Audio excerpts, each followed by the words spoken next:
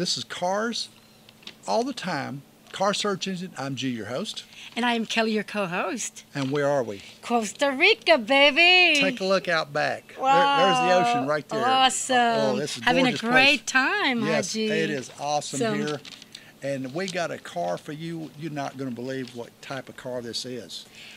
What is this car? It is a 1929 Dusenberg. Wow. Wow. Take a look at this baby. Now, in 1913, brothers Fred and Augie Dusenberg founded Dusenberg Motors Company on University Avenue in St. Paul, Minnesota, to build the Doozy. Now, the brothers were self-taught engineers and built many experimental cars. Dusenberg cars were considered some of the best cars of their time. It is time to go have a glass of wine, G. I tell you what, let's have a glass. Costa Rica, baby. Yeah, woo! Baby. Now onwards. Okay, now these cars were built entirely by hand. Now in 1914, they went to a racetrack and drove a Doozy to finish in 10th place at this racetrack. And Dusenberg won the race in 1924, 1925, and 1927. Now, the fledgling company sidestepped into aviation engine manufacturing. Does it have a rumble seat? No.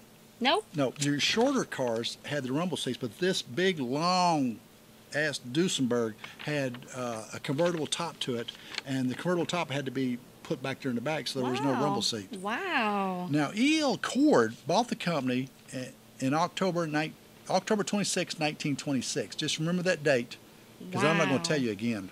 Wow, 1926, wow. Yeah, for the brothers' engineering skills, talent, and the brand name in order to produce luxury cars. He challenged Fred Dusenberg to design an automobile that would be the best in the world. Indeed, Cord wanted the biggest, fastest, and most expensive cars ever made. He also ordered a large chassis to be able to compete with the biggest and most powerful and most luxurious European cars of the era. Now, by the time the Depression hit in 1929, the Dusenberg Company had only built some 200 cars. Wow, 200 cars. Wow, baby. 200 cars, yeah. An additional 100 orders were filled in 1930, the next year. Wow. Thus, the Model J fell short of the original goal to sell 500 cars a year. How much horsepower does it have? I'm glad you asked that. The rare supercharged Model J version with 320 horsepower 300, wow. was also created by Fred Dusenberg and introduced in May 1932. Wow. Only 36 units were built. Wow. 36. 36 so units. it makes them valuable. Wow. So it makes them real valuable. Wow. Special body models such as the later models, chassis achieved an average speed of 135 miles per hour. Back then, that's fast. 135 miles per hour. Wow, 135 miles. Wow. That's faster than you walk. Oh, yes. Yes.